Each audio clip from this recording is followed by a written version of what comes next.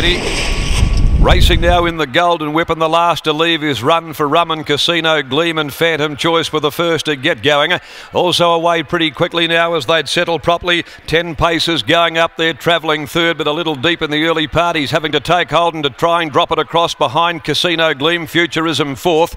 A length and a half off those to Darradale, passing the 1,000 metres, and then Make Your Move, who's down towards the rail. Second last, Esprit Hero, and back on the fence, Run for Rum. About to sweep out of the back and going up onto the far corner here, taking them to Charles Street. Phantom Choice drew a length and a half on Casino Gleam. Futurism down on the inside, occupying third place. 10 paces up, running fourth, a little more than a length behind them. Darradale with the neck arched and going easily. It's over on the outside of Make Your Move, followed further back by Esprit Hero, and still last is Run for Rum, about 5 from the leader, which is the favourite here, the son of Mutawajid. Comes up to the corner. Phantom Choice only 3/4 of a length in front of Casino Gleam. There's no run for Futurism, but the Lonro mare's travelling pretty well. 10 paces around them deep there. Brush with Casino Gleam for a stride, and now Rawilla calls upon Darradale. Phantom Choice, they led them by the 200 metre mark. Darradale down the outside, and here comes Run for Rum, winding up for Lindop as well. 100 left to go, and Run for Rum coming at Phantom Choice. Futurism away from the rail.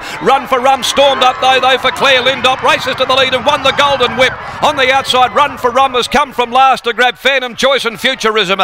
Behind them, Esprit Hero, Darradale, and also 10 paces with Casino Gleam all in a line, and fading out of it to finish back last is Make Your Move. The pride of South Australia has cut them down in the Golden Whip. Claire Lindop on Run for Rum, who, like at its previous start, was tardy getting out of the gates. Back last down Charles Street, 5 lengths off the leader, but started its move after heads had turned for home with Phantom Choice leading.